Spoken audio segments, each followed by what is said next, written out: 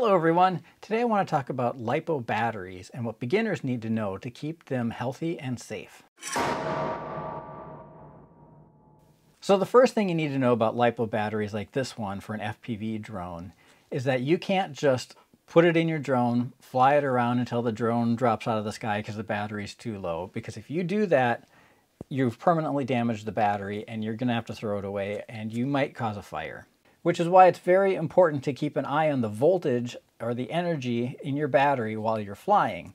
That way you'll know when it's the right time to land and keep your batteries healthy. So the first thing I'm going to talk about today is storage voltage.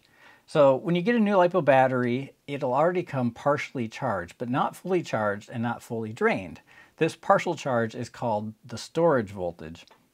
And storage voltage is where each cell is charged to approximately 3.8 volts. Now don't worry if you're unfamiliar with cells. In LiPo batteries, I'll talk more about what those are later on in the video. The reason your batteries should be at 3.8 volts per cell is because that's the most stable voltage for your battery.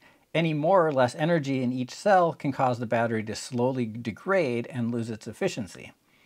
This is also why it is important to charge or discharge your batteries back to storage voltage after using them. All right, and that brings us to more information about LiPo cell voltage. So the usable voltage range for a standard LiPo battery cell is 3.2 volts to 4.2 volts. Any lower than 3.2 and the battery may be permanently damaged, and any higher than 4.2 and you significantly increase the risk of a battery bursting into flames. So normally you will start with a battery cell that is at storage charge, which again is 3.8 volts per cell.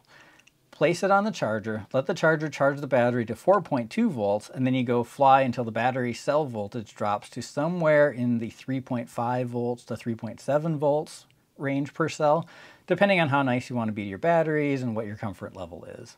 So you might ask, why not fly until they're all the way down to 3.2 volts? Well, you can, but that puts additional strain on the batteries, shortens their life a little bit, and typically when you fly and give the drone a burst of throttle, the battery will, what we call sag, it drops a little bit, and as it's trying to provide all the power it can, and then if it does sag, it can go below 3.2 volts per cell, and that can cause slightly more damage to the battery. Also, many drone batteries are created from multiple cells, and you don't always know the exact voltage of each cell.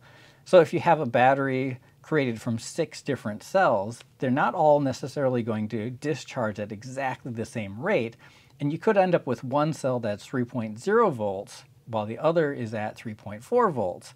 And in that case, you risk damaging that cell, which can cause problems for the entire battery pack. So that's why the recommendation is to land when your batteries are at 3.5 volts per cell or greater.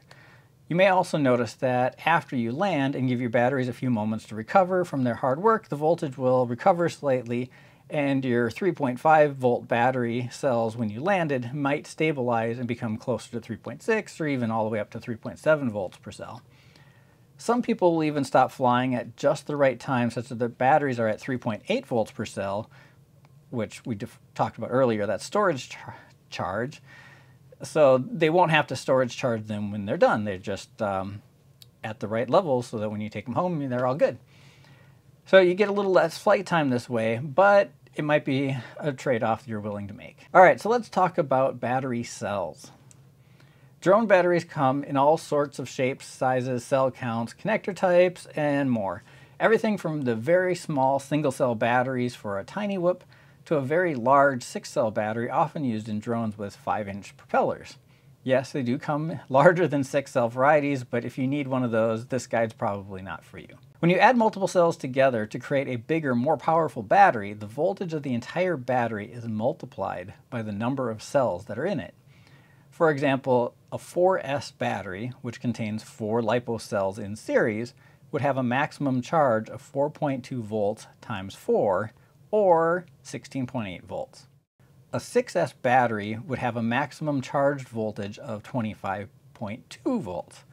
And the more voltage you have, the faster an electric motor will spin, which is also why it is important to pair the right RPM motor with the right battery voltage. But we'll leave that for a different guide. The important part here is to understand the relationship between voltage and cell count. I would also recommend having your on-screen display show the average cell voltage in your FPV goggles. That way it won't matter if you are flying a 4S or a 6S battery. Either way, it will show you the average cell voltage and you will get used to using that value to decide when to land, and not the combined value of all the cells. Any LiPo battery made from more than one individual cell has the potential to have cells become out of balance, and ideally you want all the cells in a single battery to be at the same voltage at all times, or as close as possible. So to help you achieve this, your LiPo charger has a charging option called balance charging. Some chargers will also split the charging up into fast charging and balance charging phases, when they will first quickly charge up the cells to something close to the fully charged, and then slowly top them off while checking the voltage of each individual cell to make sure that they are all equally charged when finished. For maximum health, you should always balance charge your batteries. This is also why your 2-cell or greater LiPo battery has a second plug on it. This second plug is called the balance plug and is used by your charger to individually monitor and balance charge each cell. It's also important to monitor the voltage of each cell in your battery from time to time, so all LiPo chargers which are capable of charging a 2S or greater battery should show you the voltage of each cell in that battery. If you notice that after you're done using a battery that one of the cells is significantly lower voltage than the others, then you know it's probably time to retire that battery. And that brings us to LiPo battery charging. In order to maximize the useful lifespan of your battery, you need to know a few things about charging. First of all, never leave charging batteries unattended. When a LiPo is charging, the chances of a fire are greatly increased. A healthy, undamaged LiPo charged properly is very unlikely to catch fire, but FPV drones are not exactly kind to batteries, and charging a battery that was damaged in a crash or over-discharged, even if it doesn't appear obvious that there's any damage to it, still can be very dangerous. So the safest way to charge a LiPo battery, and the one that puts the least amount of strain on your battery, is to charge it at what we call 1C, or 1 times the battery's capacity. A 1C charge rate means that the current will charge the entire battery in 1 hour, assuming you're starting with a fully discharged battery at around 3.2 volts. For example, if you had a 1000 milliamp hour LiPo, to charge at 1C, you would set your charger at 1 amp. If you had a 500 milliamp hour battery, you would set your charger to 0.5 amps. And if you have a 1500 milliamp hour battery, you would set the charger to 1.5 amps. And if you have a 3500 milliamp hour battery, you would set the charger to 3.5 amps. Many batteries will list a maximum charging C rating on their packaging, which will be much higher than 1C, but I would still advise everyone to charge at the slower rate whenever possible. Another thing you need to know about LiPo batteries is that you should not leave them fully charged for any longer than you have to. Once a LiPo battery is charged, it's best to use it relatively soon, and then return the battery to storage voltage once it's done.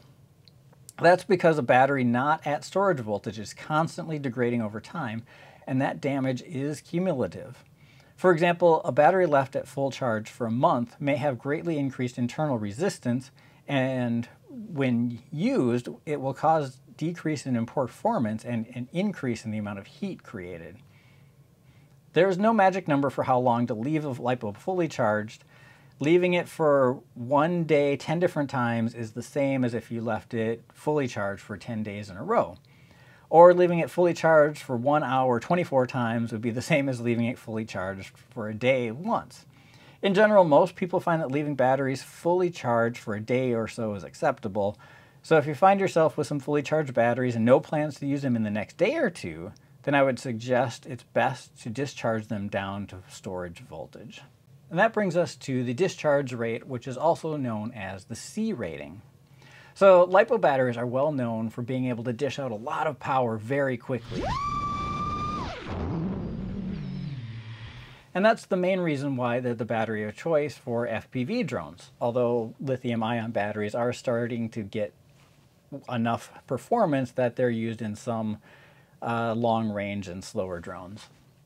But the higher the discharge rate, or the C rating of the battery, the more of that capacity they can deliver continuously without causing any damage to the battery itself. And it's kind of highly debated how accurate a manufacturer's actual C rating is for their batteries, but you can be pretty sure that if you compare the C rating between batteries made by the same manufacturer, that you'll get an idea of like which batteries can perform better than their other batteries. So most batteries also list a burst rating. So this is the amount of power that the battery can provide for a very quick burst, or only just a few seconds generally, without causing damage, and will be higher than the continuous C rating of the battery. So having a good burst rating is great for those times when you want to quickly go full throttle. But remember that going all out for more than a few seconds might damage your battery if your motors can actually draw more power than the C rating of your battery. But generally it just means the battery is going to sag, your drone won't perform as well for more than a few seconds at a time. But the more you do that, the more that accumulates, and it does degrade the battery's performance over time. So LiPos don't like extreme temperatures. Extreme heat, extreme cold are the enemies of a LiPo battery. Allowing a LiPo battery to get hot either during use or especially during the charging will damage them. And on the other side, cold temperatures decrease the battery's performance. So if you do fly in cold temperatures, keep that in mind and try to keep your batteries warm but not hot before you use them in cold weather. And once you're in the air, using the batteries, drawing energy out of them creates heat, and that helps to keep them a little bit warm. But you will notice that when flying in cold weather that they don't perform quite as well as you're used to. And their voltage will be lower, they will sag a little bit more when you're pushing them to their limits, and the end result is they just will have less power and shorter flight times the colder the temperature is. So LiPo batteries have a limited lifespan. Eventually, after say 300 or so charge cycles, you'll find that most LiPo batteries have lost a lot of their performance and it'll be time to retire them. You'll see that you get less and less flight time and not as much punch as you did when the battery was new. And another indicator of battery being ready for disposal is puffing. Worn out or abused batteries will expand or puff as the components inside the battery turn into a gas. Finally, if your battery charger can measure the battery's internal resistance, keep an eye on those numbers. A sudden jump or having one cell have an internal resistance that is much higher than the others is an indication that the battery should be retired. However, how long they last and how many cycles you get out of your batteries will greatly depend on how nice you have been to them by not overcharging them, not undercharging them, keeping them at storage voltage as much as possible, and not letting them get too hot. So this has just been the tip of the iceberg when it comes to LiPo batteries and all of the information you can learn about them. Luckily, there's lots of other great resources that you can find, and I'll try to put links to those down in the descriptions. So you'll probably want to do some research and learn more about how to parallel charge your batteries, how to properly dispose of your batteries, learn the details about internal resistance and how it impacts your battery's performance. So hopefully that got you the information you need to know how to safely start using LiPo batteries in your FPV drone and keep those batteries safe and as healthy as you possibly can. Stored in your battery while you fly, and that you will, oh gosh, this is so hard. Let's just start all over.